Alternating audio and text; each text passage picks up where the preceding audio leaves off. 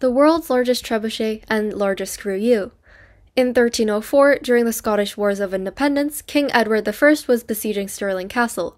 Fun fact, he is the man who popularized Easter eggs. Despite 4 months of bombarding the castle with every material possible, it still stood.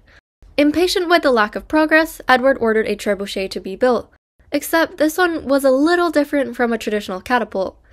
From beginning to end, the Warwolf took 50-something people over 3 months to complete, and it was so large that it could fill 30 wagons when disassembled. Modern estimates place it around 400 feet tall and able to hurl as much as 300 pounds over 200 feet at 120 miles per hour. The Scots, seeing the monstrous contraption, tried to surrender.